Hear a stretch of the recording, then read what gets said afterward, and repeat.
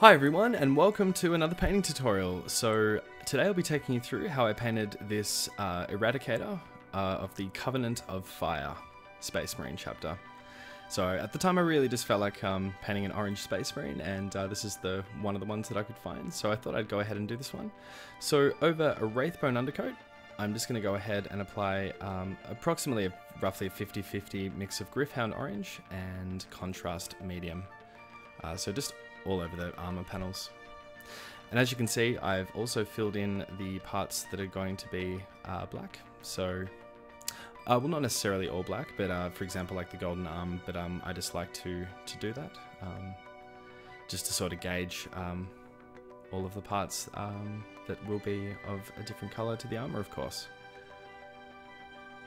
So now that the contrast is done, I'm just going to use some Troll Slayer orange. Now, essentially just focusing over all of the armor, but leaving the recesses with the FREEHAND orange. And the reason I went with half medium is after just doing a few little tests, it just worked out to be a lot easier to apply the Troll Slayer orange quite smoothly over the FREEHAND orange contrast.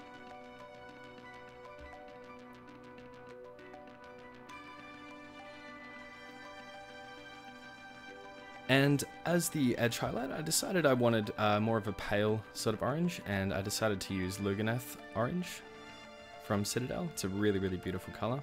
Highly recommend checking out some of the more pale colors by Citadel. As personally, I don't really feel as though I see them often enough. They're really stunning colors though. Dawn Yellow is another one, for example. So essentially just follow what I'm showing you here over the entirety of the miniature.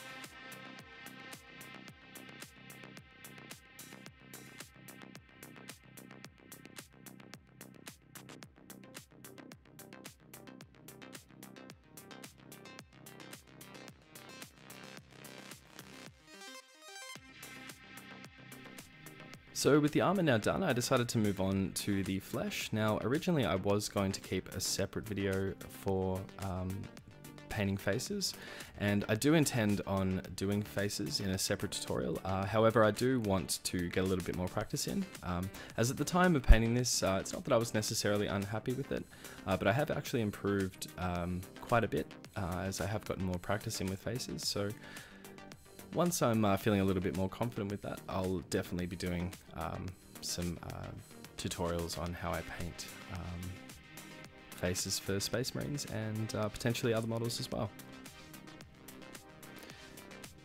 So just a really simple coat of Guilliman flesh there. And while I'm waiting for that to dry, I'm just going to move on to some German Grey by Vallejo, and essentially just following that over the black. So on the gun, and of course just the ammunition pouches.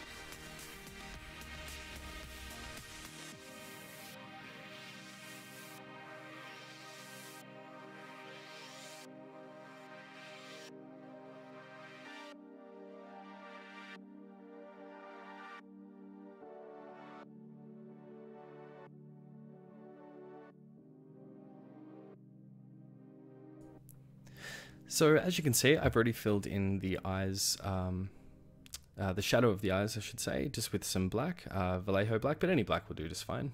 And just filling in with some dead white now. Now, since painting this, I've actually switched to using Ulthuan Grey for eyes. This is just a little bit more subtle. As I mentioned though, at the time of painting this, I wasn't overly confident with painting faces. But I'll get to the more specific details of how I go about painting faces now once I get to that tutorial. And just going to thin out some of the white using some black again, as the application was a little bit wide for my liking.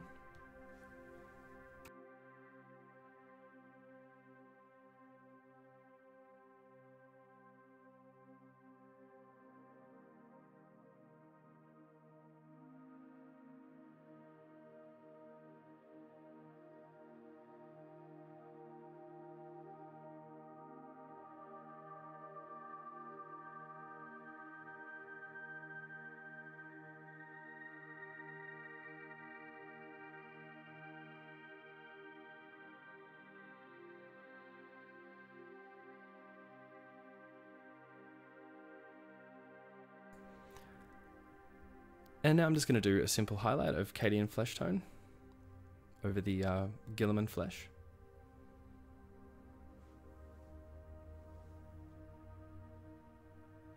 And just mixing in a small amount of Dawnstone, just to work into the recesses of the flesh, so close to where the bottom of the helmet is, and essentially just around the hairline as well.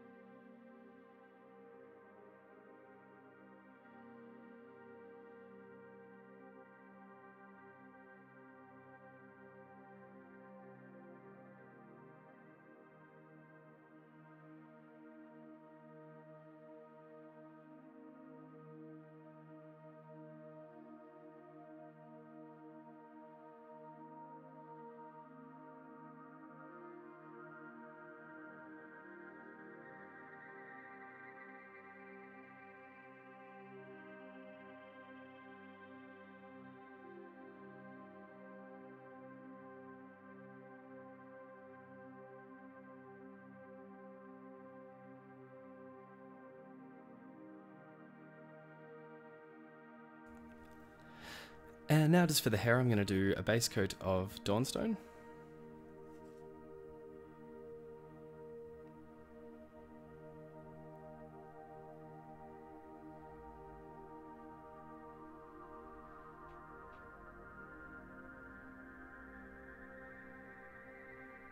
And when it comes to highlighting the hair as well, I'm just going to be simply adding some white to it. However, you can of course use Administratum Grey, or even just a lighter grey in general, to whichever one you have.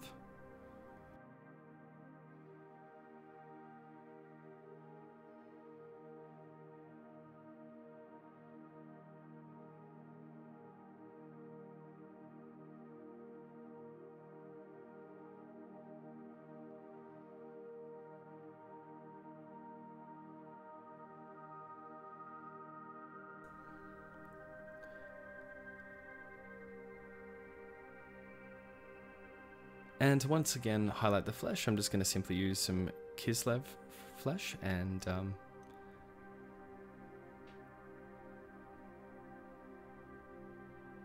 just start to bring it out that little bit more.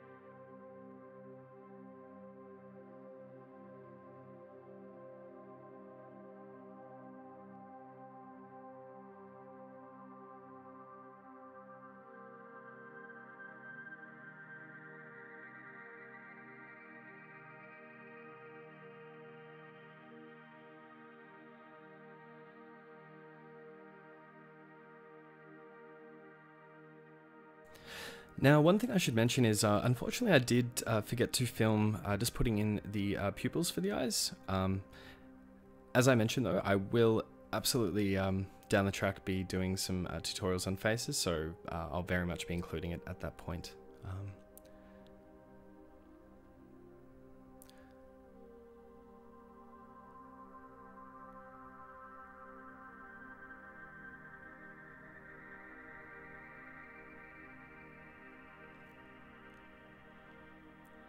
And essentially just follow that lighter grey highlight just over all of the other parts of the model that I've just pointed out. Now, I was considering quite a few different colours for the chapter symbol. After looking at the chapter symbol for a little while though, I decided that squig orange would be a really good colour just to get the outline of the book design.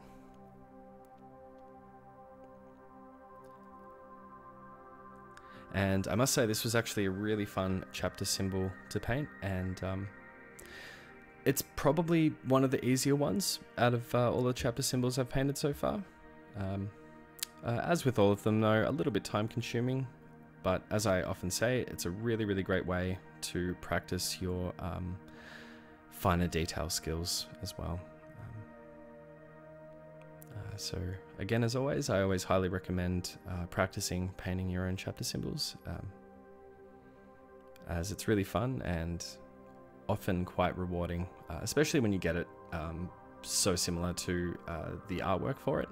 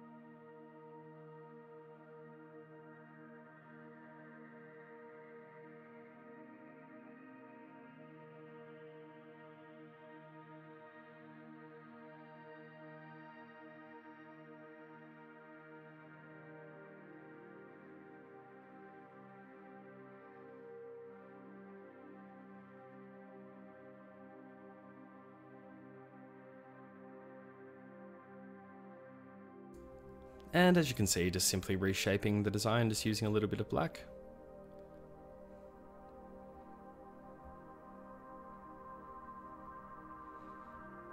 And just fixing up the center of the book design as well. Just where the binder meets.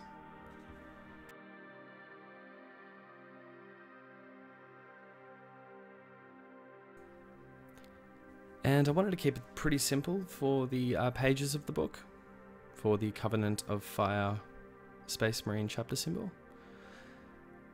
So keep in mind, of course, over black, the Wraithbone will take a couple of coats until it becomes smooth. Just make sure that you keep your paint relatively watered down for this. And as always with something like this, just be as patient as you can, as it's always much easier, as I often say, to get it right the first time as opposed to having to go back a bunch of times to correct things, which I've definitely done myself plenty of times.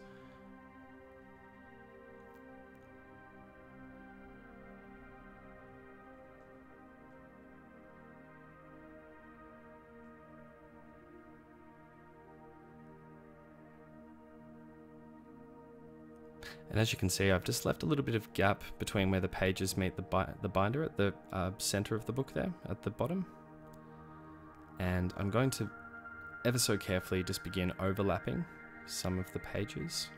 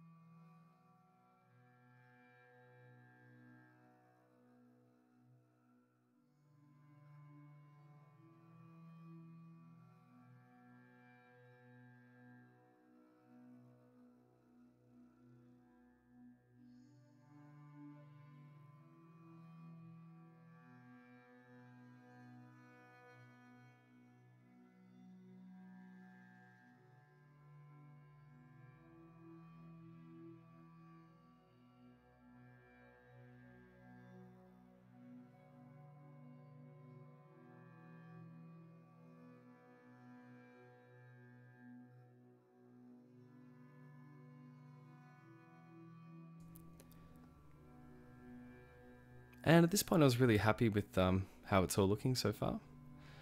And as I mentioned at the beginning of painting the pages, it's just important to make sure you go over it a few times. As you can see, it still requires a few more coats, but if you just keep picking away at it, and of course just letting it dry a little bit as you work on other areas of it, it'll come together really smoothly in the end.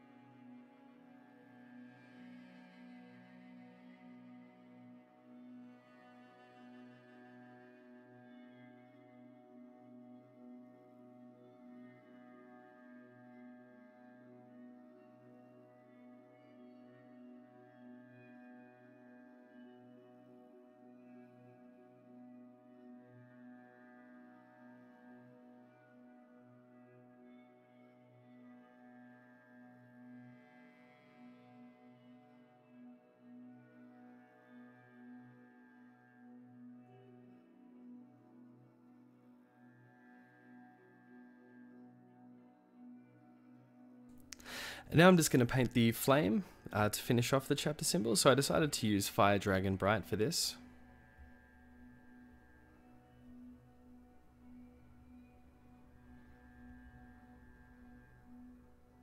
And as I often say as well when painting chapter symbols, just make sure you have a reference in front of you. Whether it's on your phone, if you paint in front of your computer. It's just, or even at the very least, if you just have a look at it a few times, sort of as you finish each part, for example, just kind of go back and reference it. You'll find it really, really helpful. Since I paint in front of my computer, I always have the chapter symbol just up right in front of me, so I can just keep looking up and making sure that I'm sort of following it.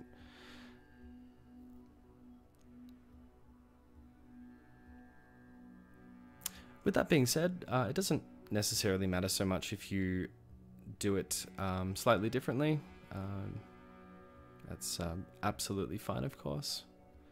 For the purpose of my channel though, and to show you all how I paint different chapters of Space Marines, I do like to do my best to keep it to how it's portrayed, how the chapter symbol is portrayed in the artwork.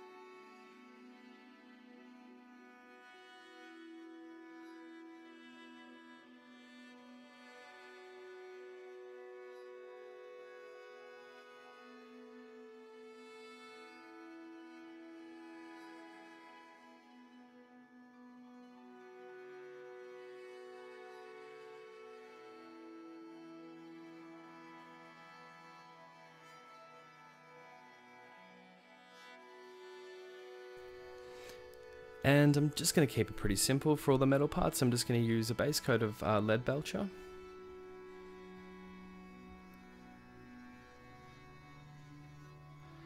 And retributor armor for the gold parts. So just the trim essentially of the shoulder pad, of the left shoulder pad. And I do golden arms for my Space Marines for my own project. I do have a separate video on that.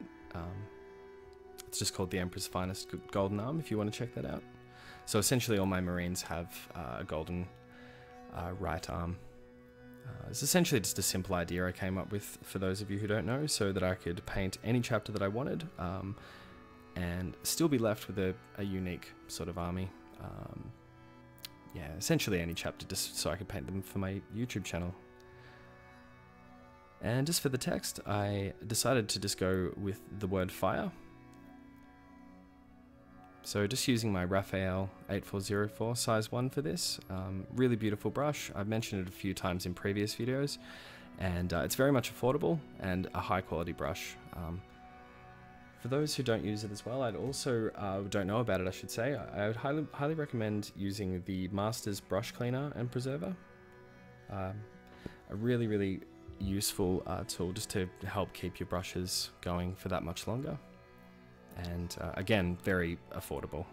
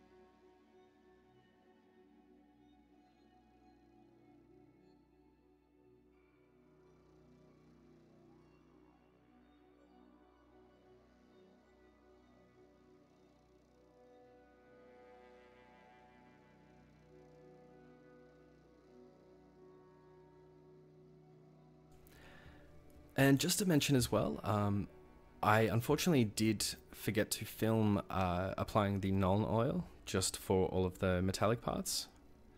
So essentially just follow that step after applying the lead belcher, once it's dried of course, and then we'll move on to the highlights.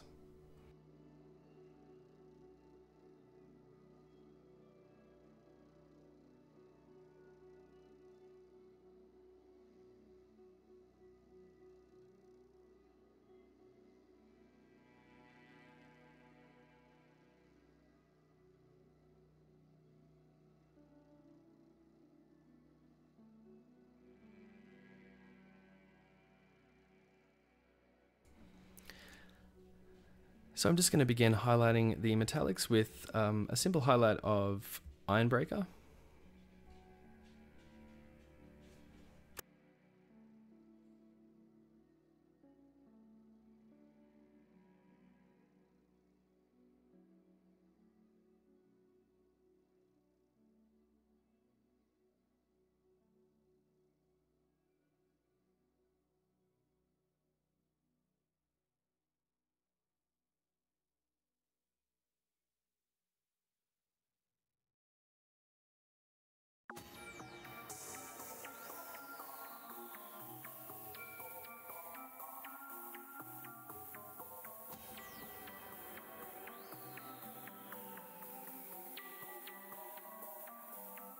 And now just to finish off the metallic parts, I'm just going to use a simple edge highlight of Stormhost Silver.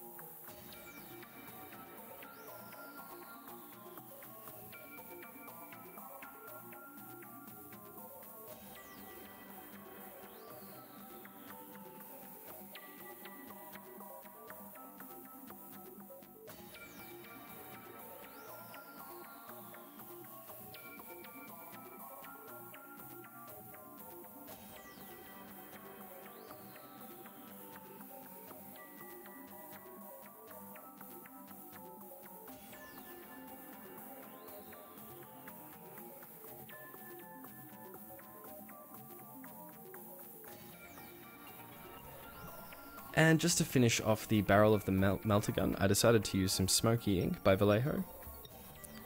This is an awesome paint for effects like this.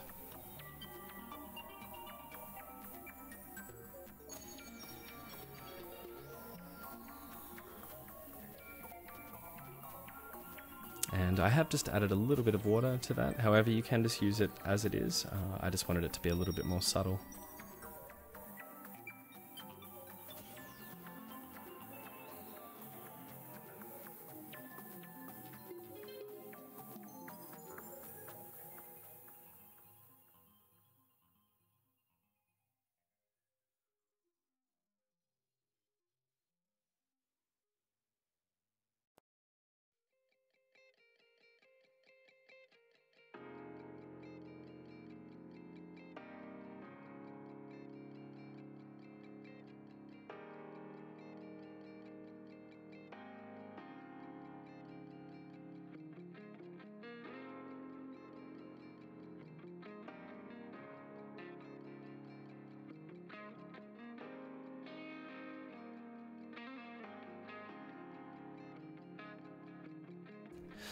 And here are some photos of the completed miniature, so I hope you found this tutorial useful today. Leave a comment below of a Space Marine chapter you might like to see me do next. I do have some pretty exciting tutorials coming for Space Marines using the new contrast paints.